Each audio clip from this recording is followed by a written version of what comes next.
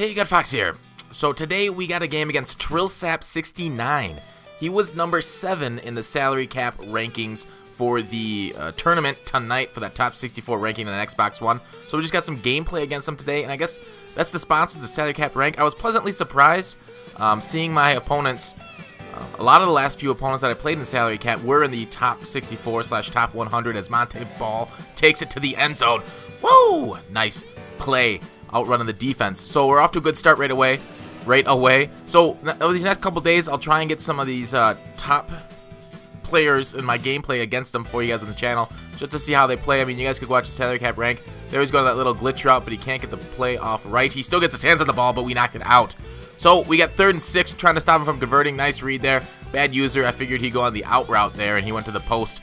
So he kind of threw me for a loop there as he does a little bit of hurry-up action. Back to the split close formation. So we just got to learn to be the split close and have a good time. Oh, just was too slow with the user, but we will still proceed. Nate Askew showing his weakness against the run in that block shed. That's why I wanted to make Nate Askew a golden ticket up that block shed, and he'd be the perfect user because if you only increase the user stats on Nate Askew, he would be insane based on height, speed, everything combined. Next year, I don't think he'll be in the game next year because they moved him to tight end in Carolina. But moving on the play, he's doing a lot of these option routes, it looks like. Actually picking up some nice yards there on the ground, cutting first downs in half, basically 2nd and 6. There, another bad block shed by Askew, but we actually get out it and not get pancaked, which is kind of cool.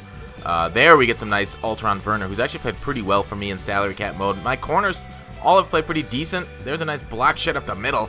He's got Whitlock there taking the reception, and nice read to the corner on that halfback wheel route. We weren't playing deep enough, but let's go deep.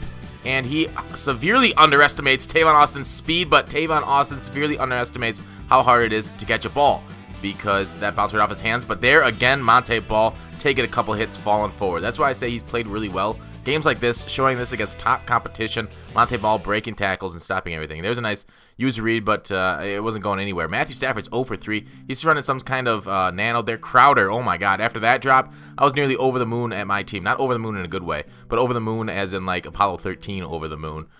Slash, we couldn't land on it, slash, we're all going to die. But nice bad read on him, and Mr. Parker makes like Peter and spiders his man into the end zone. So there's 6 points. We're going up. And he gets the ball back, but going up by a touchdown against him with 3:42 left in the half as he gets a nice little roll out for the 8-yard gain. No first down there. Nice little corner route again, but it sails over both of our heads, man. We got black sails here.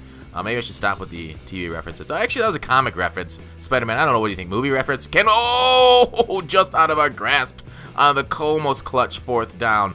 We just had a little bit more. Nikes. Look at that spec catch. So yeah, he's throwing a lot of corner routes, it looks like. So not the most amazing offensive.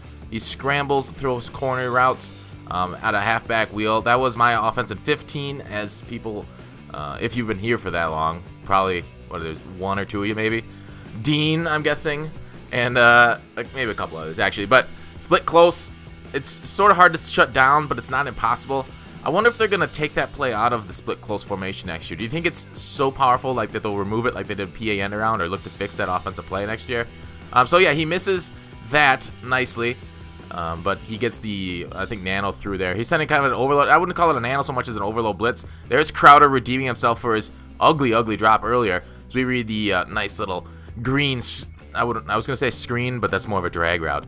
And my football knowledge is kind of a drag. So we're 2 for 7 and still leading the game. Stafford. So maybe I overestimated how well Stafford played for me, but 2 of those are drops actually. So Stafford's put it right on their hand, but they still dropped it. There's a nice little out route. Vic, for some reason, cannot hit that speed out, but Stafford doesn't seem to have a problem in the pocket. Throwing it there, we take a hit, and let's go up by 2 scores. So score 13 seconds left in the first half as we play it out here. Can he go deep on me? And we get the nice little pressure. Aaron Donald, the tackle. So in my main team, I do 2 run stuffers up the middle. But in this, I've gone with Aaron Donald. And right there, he proved his worth getting that sack. So he went deep. We're going into the second half for the first play. And we pick it off. Thomas DeCowd. Things just are going my way. Getting the spec catch. He run commits. So I just toss it over the top.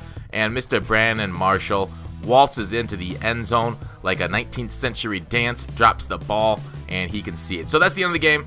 GG, I will put some more gameplay against top competition up on the channel soon. Take it easy, guys.